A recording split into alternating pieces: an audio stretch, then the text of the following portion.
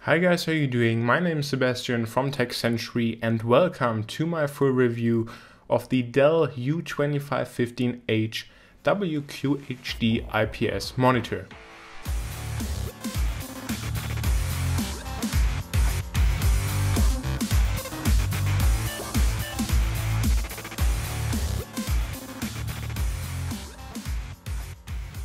So when we first take a look at the price and availability of this U2515H, this is a pretty difficult topic because this monitor was just released 1 or 2 weeks ago. So here in Germany the prices start at 275 euros, and in the US I only found it at Dell.com and there it retails for $499.99. But again, this monitor was just released, so I'm sure that in the next couple of weeks the price will drop. Now if we move on to a quick size comparison, just to give you an idea how big or small this 25-inch monitor is, then we see that in comparison to the AOC I2369VM 23-inch monitor, it's not really that much bigger, and so it really feels more like a 23-inch monitor than 27-inch one, because right next to this we actually see the Liama ProLight XP2779QS, which is basically the same size as the Apple iMac and just has a 27-inch diagonal with a pretty big bezel, so it's a lot bigger than this Dell monitor. And so overall it feels like a 23-inch monitor, but still gives you more screen real estate, so I think this is a great compromise. Ports are another aspect where this monitor really shines, because on the back we'll find a Kensington lock, an AC power connector, 2 HDMI ports, 2 display ports that are full-size display port, but if I'm right, these are actually only used for daisy chaining, so you can only actually connect one input. Then we have one mini display port, which is rarely to find on these kind of monitors. And we also have a USB 3.0 upstream port, because we actually have a 5x USB 3.0 hub on this monitor. Now the location isn't really the best in my opinion, so that limits the usability of this USB 3.0 hub, but still it's great to see this included. In addition to that, we also have a VESA 100 mount on the back, so yes, you can mount this monitor to the wall or monitor arm.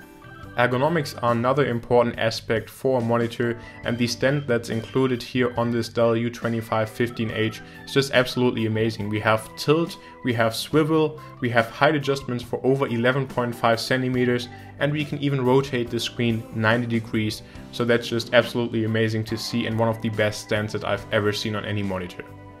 Now of course the picture quality is the most important aspect about any monitor, and fortunately we have a high quality IPS panel here on this U2515H that delivers great color reproduction and very solid viewing angles.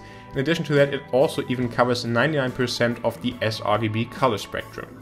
On top of that, the monitor is also very bright with 350 candela. In comparison, my AOC I2369VMs are only 250 candela, so a big difference right there.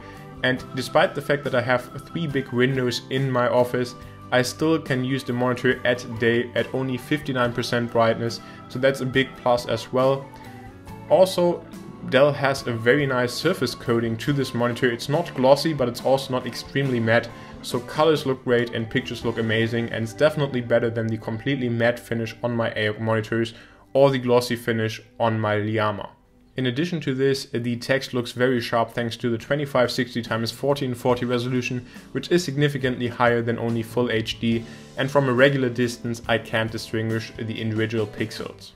Now unfortunately, even the U2515H is not perfect, and so we get to the cons of the picture quality or the panel quality, and that's that we have light bleeding all around. It's not heavy light bleeding, but still in very dark scenes you can see the white backlight coming through, and also just the black looks more like dark gray than really pitch black, but that's of course something that we are used to from IPS panels and LED backlit panels in general.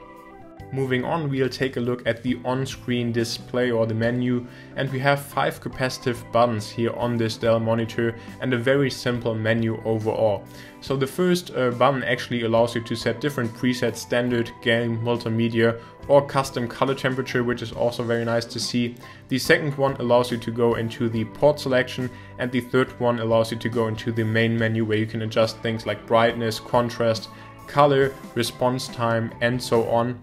Now, unfortunately, I feel like this is a very bad solution with these capacitive buttons. First of all, they're not illuminated, so if it's dark, you can barely see where they are. Second of all, then these don't work too well all the time. Now for me it's actually only the power button which doesn't work at times for like 2 or 3 minutes, it just doesn't respond at all.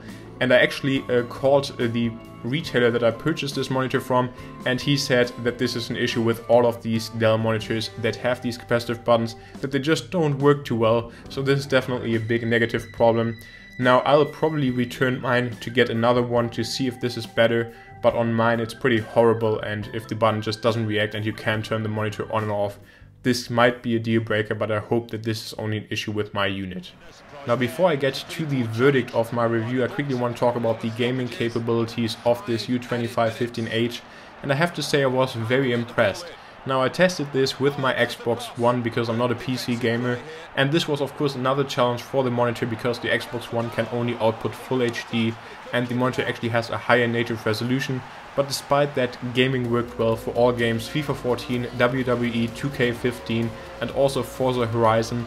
So I have to say, no issues at all, and I didn't even enable the quick response time in the menu. So this would also be another option to even tune the performance more for gaming, but I think this is a very solid choice and I'm very impressed. I will also have a separate gaming demo video with around 5 to 10 minutes of gaming footage coming up, and it will be uploaded in 2 days, so make sure to subscribe to the channel that you don't miss this video. And now we'll continue on with the verdict. So as you can probably already imagine, my verdict is pretty positive about this U2515H. It's a great monitor for the price with an amazing resolution, incredibly small bezels and also just absolutely stellar picture quality. And it's certainly a great value for the money, especially over here in Europe, and I hope that the price will still drop in the US as well. And honestly, it's probably the best monitor that I've ever seen when it comes to picture quality. Now there's only this one big major gripe that I have with this monitor, and that are the capacitive buttons, especially the power button, which just sometimes doesn't work for me at all. Again, I hope it's only my unit, but again, I've seen also other forum posts with other Dell monitors where people have these issues. So unfortunately the power button especially is pretty bad. But besides that, it's an absolutely amazing monitor that I can highly recommend. So this will also end my review of the U2515H. I hope that you guys enjoyed it. Let me know what you think of this video as well as of the monitor, of course, in the comment section down below. And I'm eager to hear what you guys have to say. Also make sure to like my official Facebook page, facebook.com/techcenturyofficial, and follow me on Twitter @techcentury. I'm hoping to see you in my next video. See you next time.